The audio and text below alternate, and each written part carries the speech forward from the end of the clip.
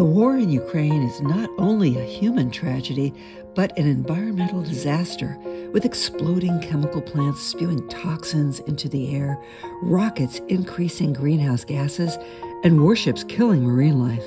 Much of the fighting is centered in eastern Ukraine, home to 150 coal mines, more than a dozen nuclear reactors, and hundreds of chemical plants. We made this film to point out why a ceasefire and diplomacy are urgently needed to prevent further destruction of the environment in Ukraine, the entire European continent, and beyond. The fate of the human race hangs in the balance. Ukraine accounts for over a third of the biodiversity of the entire European continent. So as the war drags on, 70,000 species of plants and animals risk extinction in what scientists describe as ecocide.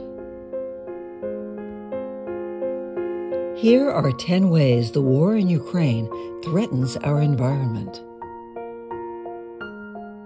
Russian attacks on Ukraine's chemical and oil storage facilities have released plumes of smoke with toxic particulate matter, gases, and heavy metals that damage the lungs, worsen air quality, and make it difficult to breathe in the industrialized east of Ukraine.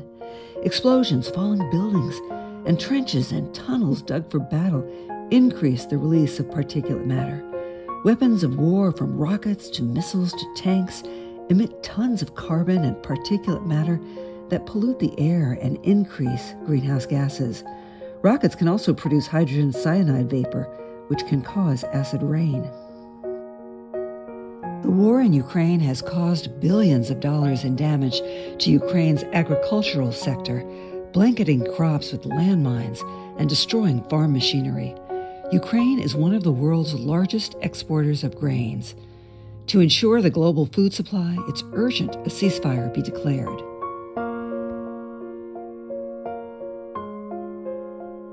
Attacks on industrial facilities have resulted in chemicals leaching into rivers and groundwater, contaminating the drinking water for over 1 million people in the Donbass region.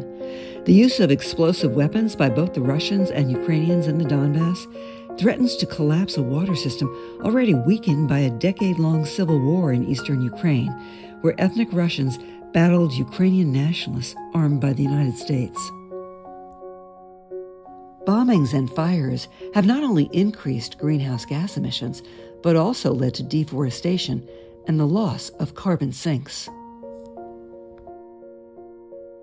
Since the Russian invasion of Ukraine and U.S.-imposed sanctions on Russian oil and gas, dirty energy companies are gaining new licenses to increase their exports of liquefied natural gas and oil to Europe. European companies have also taken advantage of the energy crisis to increase filthy coal-fired power generation and to keep nuclear plants online that were scheduled to be decommissioned. Marine biologists estimate at least 50,000 Black Sea dolphins have been killed as a result of the war in Ukraine.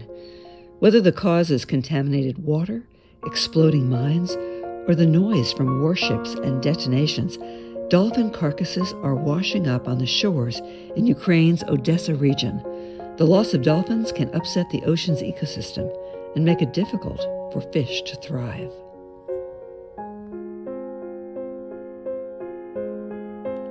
Sabotage of the Nord Stream pipelines transporting natural gas from Russia to Germany resulted in the biggest single release of methane ever recorded, 500,000 tons released into the Baltic Sea. According to the United Nations, methane traps more heat in the atmosphere per molecule than carbon dioxide, making it 80 times more harmful than carbon dioxide for 20 years after it is released. Initially, corporate media pointed the finger at Russia for sabotaging their own pipelines, but economist Jeffrey Sachs challenged that claim on Bloomberg News. Aside from Sachs, Pulitzer Prize-winning journalist Seymour Hersh later published an article on Substack, quoting an unnamed source alleging that President Biden put National Security Advisor Jake Sullivan in charge of planning the sabotage of the pipeline before Russia invaded Ukraine. While Western nations pour tens of billions of dollars into weapons and military training that only escalates the war in Ukraine, the global South, suffering from drought, waits for promised climate reparations. Congress has approved over $100 billion for Ukraine, the amount Western countries were supposed to pay the global South each year since 2009, but did not.